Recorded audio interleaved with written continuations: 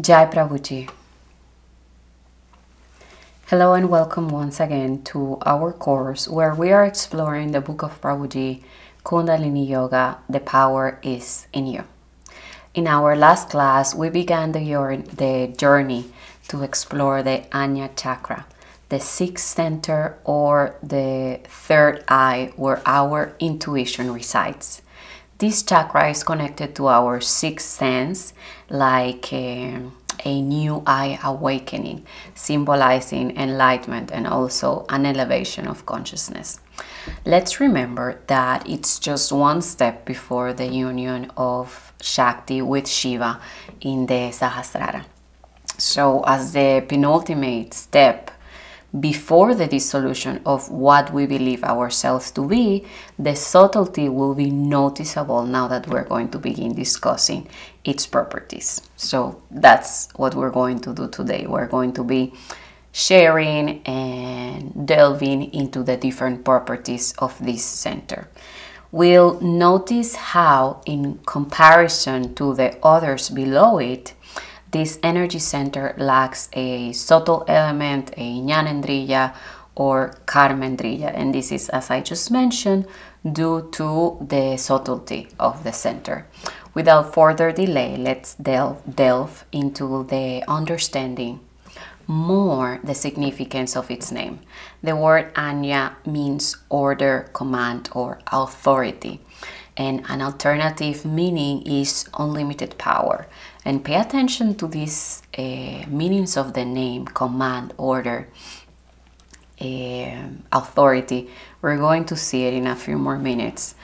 What is the element that is related to this center? And then everything is going to make even more sense when we explain about it. Among the alternative names, we find Atma Netra, which is the eye of the soul, Triya Netra, the third eye, Shiva Netra, the eye of Shiva. Then in the tantric terminology, this chakra is known by the following names: Ajna Patra, the invisible leaf, Ajna, the authority or unlimited power, Ajna Pura, the powerful city. I don't know if you remember when we did our classes in regards to the Manipura and we saw the meaning of the name. We saw that Pura means city. So now Ajna Pura is going to be the powerful city.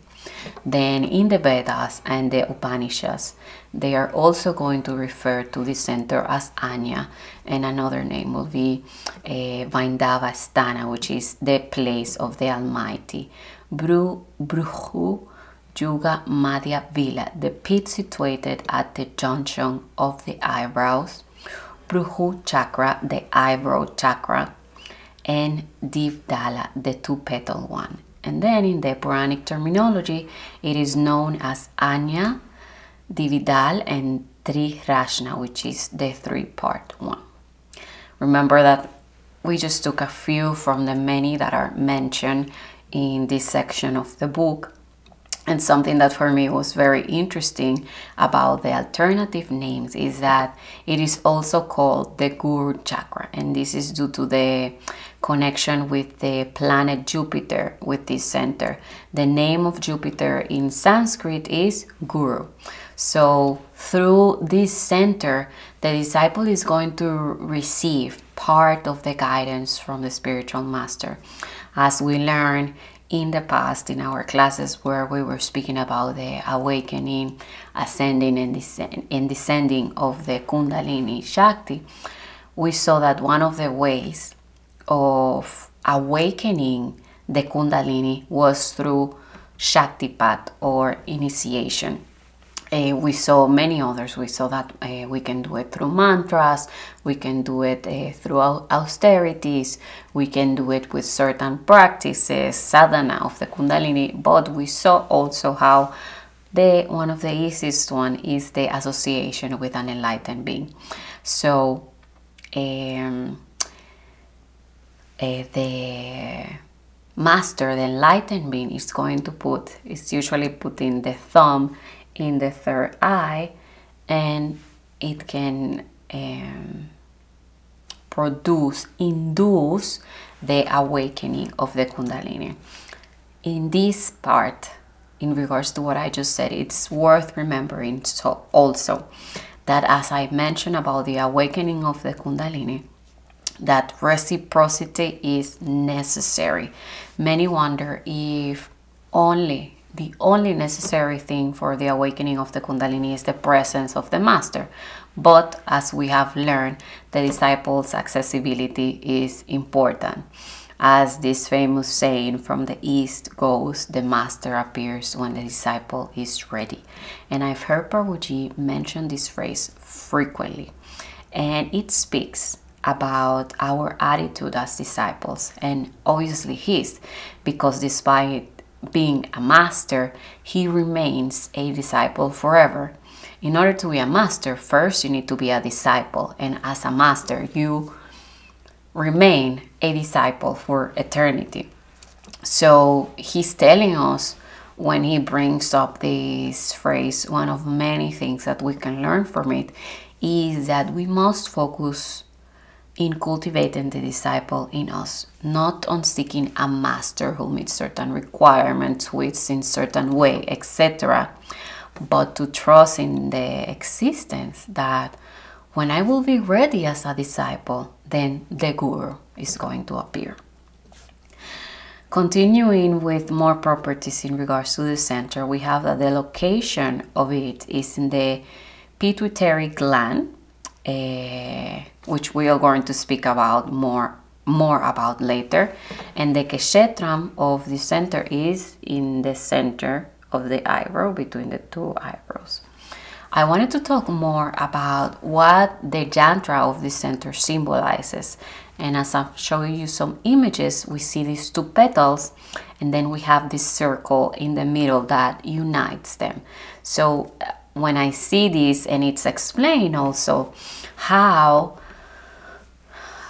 there is, here occurs like a union, a fusion, where before this center they were opposites, now they're going to become complementary. So we have like the two sides of the same coin.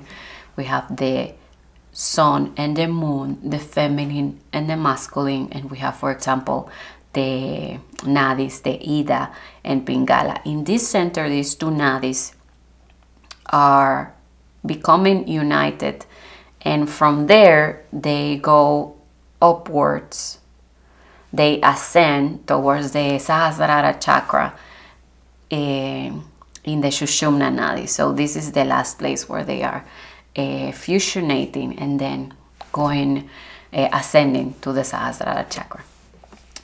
The deity that is representing, speaking about complementary, the deity that is representing this center is Ardhanarishwara, which is precisely the union or synthesis of Shiva and Shakti.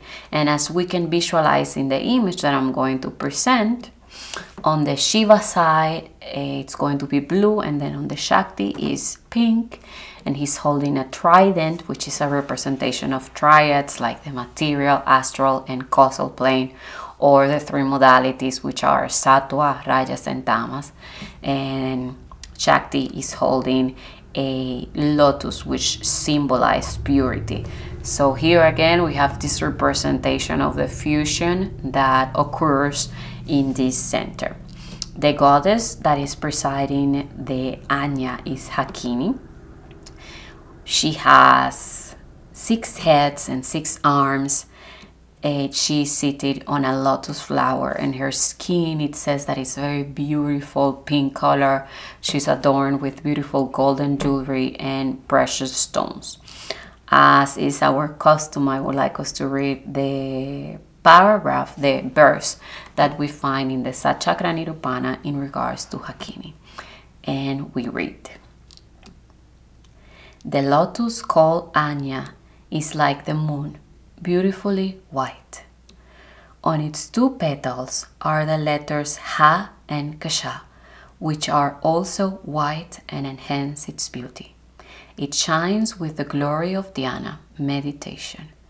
Inside it is the Shakti Hakini, whose 6 faces are like as many moons. She has 6 arms. In one of them she holds a book. Two others are raised in gestures of dispelling fear and granting wishes. And with the rest, she holds a school, a small drum, and a rosary. Her mind is pure, Sudashita. And we find this verse in the Chakra Nirupana by Swami Purnananda. This is the verse number 32. The element or tattva of this center is the mind or manas. And this is what I was mentioning. I want to explain it first, and then we can go back to the meaning of the name of this center. What I would like us to do is to read the paragraph, the exact paragraph that we find in the book, and from there we're going to comment on it. The element of the frontal center is the mind, which constitutes the center of knowledge when it's focused on the relative and material, but which becomes the source of wisdom when it is internalized and merged. The mind is more than just a simple processor of sensory information. As we have shared in various occasions, it is divided into manas, chitta, buddhi, and ahankara. This structure reveals a more complete and nuanced view of mental functioning. Manas acts as the receptor of sensory impressions, channeling them to chitta, which is the storehouse of perceptions, knowledge, and ideas. Buddhi, the intellect, then intervenes and discern and assign value or identity to these perceptions. And finally, ahankara is responsible for personal identification with those perceptions, declaring, this is mine. It's going to adjudicate everything that manas perceives and pass through chitta and buddhi, and it's going to say, this is mine, this is my chair, this is my table, or it's always a situation concerning me. This functional view that we just described focuses on the mind's interaction with the external world. However, when the mind's attention is directed inward, a process of introspection begins that can transform that perception and what we know. So instead of accumulating knowledge from external sources, it is thought in the depth of being, where innate wisdom resides and can be discovered. So in my humble opinion, this is like a 180-degree turn, an introspective turn, which is fundamental to understanding the mind, not only as an instrument of perception and external processing, as we just described, but as a source of internal wisdom. Let's remember that this center is related to the intuition. So, of course, then there is another functions that the mind can perform, not only with the external reality, but there is something that happens when the attention turns to the depths of our being. And while I'm saying this word, I recall a lecture of Prabhuji where he talks about majeutics. And this method is based on the idea that wisdom is not acquired externally, but emerges from within each individual. Socrates, which is the one that developed this method, it's very famous, but was inspired by his mother profession. She is a midwife. So what he did is that he applied this principle to knowledge, believing that his role was only to help people to give birth to truth that already resided within them. Through a method of questioning and using also irony, he encouraged the different students to discover answers for themselves. So again, the truth resides in the person, it resides in us, and in this method of the majeutic, Socrates saw himself only as a mediator, as a medium for the person to discover the wisdom that it's already in them. And I'm using specifically the word wisdom and not knowledge, remembering also what we find in the book Advaita Vedanta. Here in that book, Prabhuji is giving us a very clear explaining the difference between these two terms, knowledge and wisdom. And one of them was exactly what we are just explaining now, how knowledge is something that we acquire from the exterior. It's an external process that we acquire from others.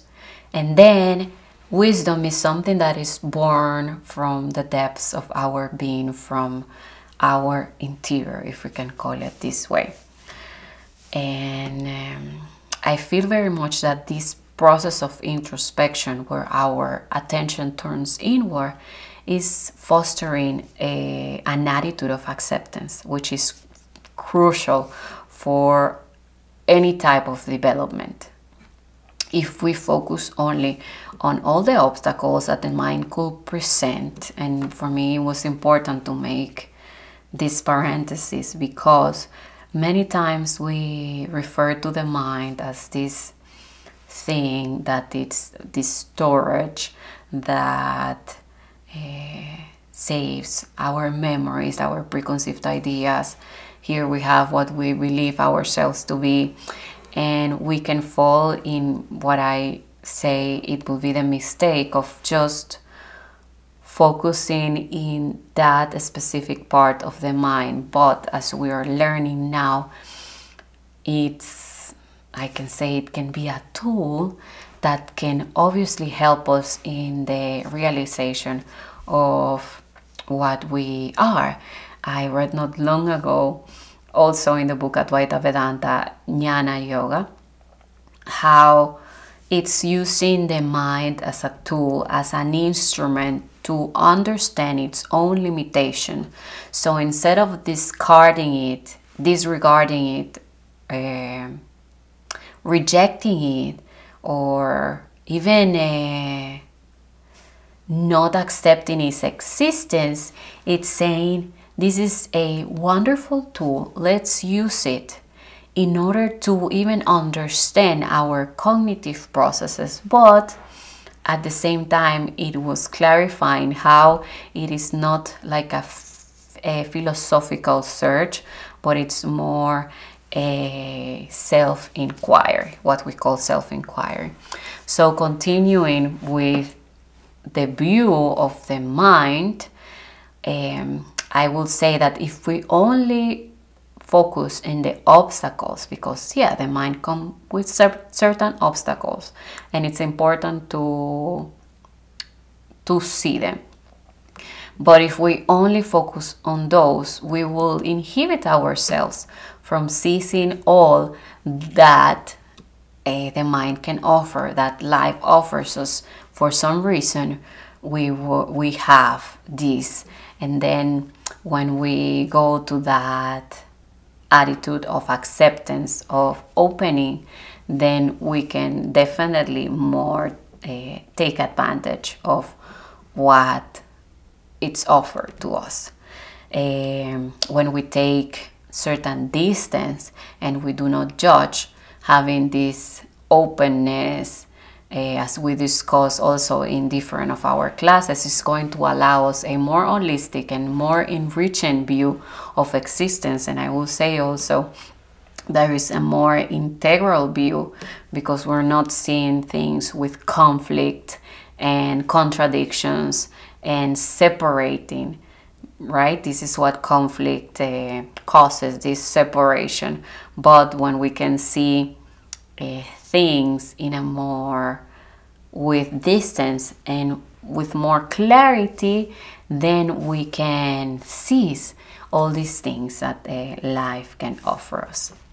The color of the chakra is indigo, and then I would like to mention all the properties that, comparing to the other centers, this one does not have. The color of the tattwa, there isn't. We just spoke about the tattwa. Before I forget, what I wanted to say in regards to the mind is how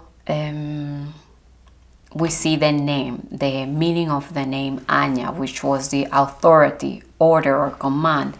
And it's because of the power that the mind has. We saw in our previous class, it's a verse that I really, it's one of my favorite verses of the Bhagavad Gita, the one of Bandhurat Manatmanastasya Jenatmai Vatmanajitaha Anatmanastu Chatutre Arte Tratmai Vashatruvate, which is telling us how for the one that has conquered the mind, it's the best of friends, but for the one that hasn't, then it will remain the worst of enemies. So again, it's showing us the power of the mind and how when we conquer it, it can become the best of our friends, if not remains the worst. And here we see it one more time when there is a turn of the perception of the mind, not to see only the external in order to acquire knowledge, but to turn to the depths of our being and where wisdom can be born. As I said, no color of the tattva.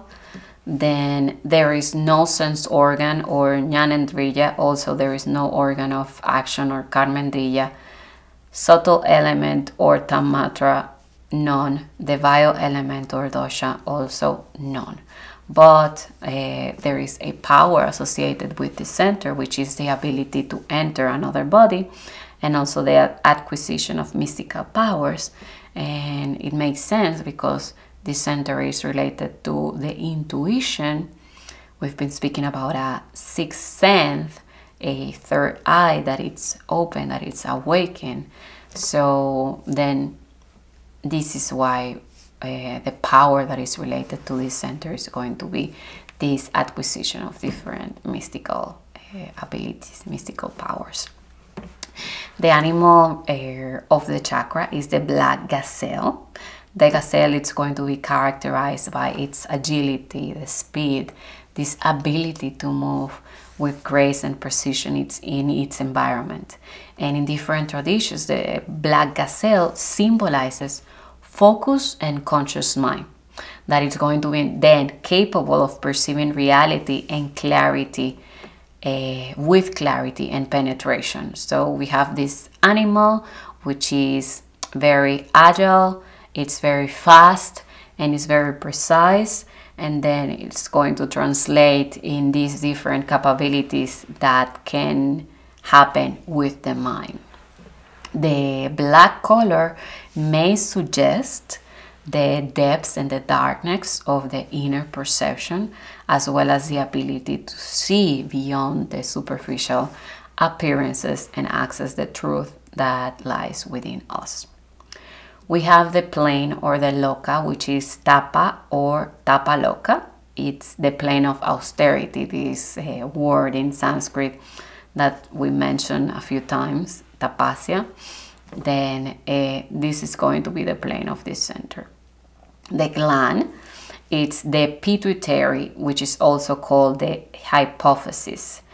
It is, I think it's also, besides the thyroid, I think it's one of the most famous ones. It's the ones that I hear the most.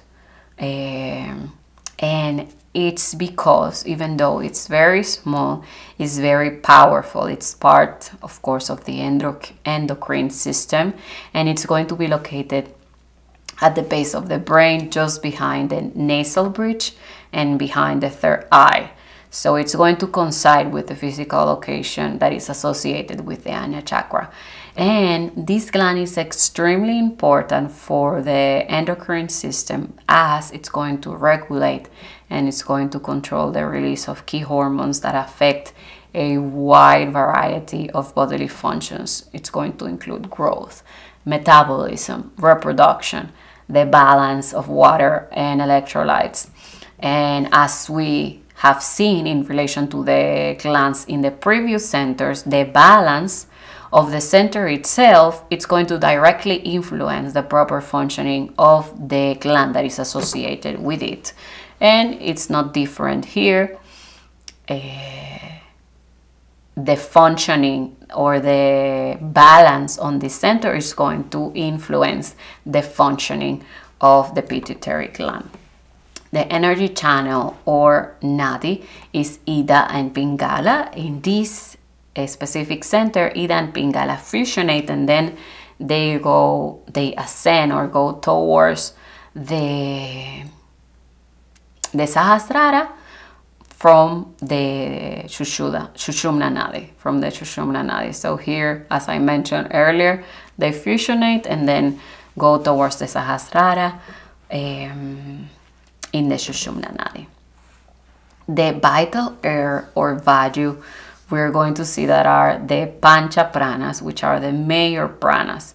It's Prana, Apana, Vyana, Samana, and Udana. So it's not one prana as we saw in the previous center, that one of these was assigned to the previous centers, but this one has all of them. And this is another, like I think it's telling us even more about the subtlety of this center, how it compromises all the pranas, all the vital airs. The envelope or kosha is going to be Vijnana Maya kosha, which is the intellectual envelope or sheath. The stones are aquamarine, amazonite, pyrite, turquoise, amethyst, jade, and others. You can find more in the book. The aroma of this center is jasmine. The aromatherapy oils are mint, violet, vetiver, patchouli, rosemary, and more. The planet or graha is Sani or Saturn. And the secondary chakras that are related to it, to mention a few, are Bhismalokana, Dhridihi, Yama Vagani, Yama Kanta, Yasha, Manotiga, and many more. This is everything for today. In our next class, we are going to be delving into the correct or incorrect functioning of the center. And what I mean by that is if the center is balanced or unbalanced. We are going to see how the functioning of it is going to affect us, not only physically, but also mentally and emotionally. We're going to see the different symptoms that can occur when it's functioning correctly and when it has a deficit or when it's overloaded. Thank you so much for joining us today. Jai Prabhuji.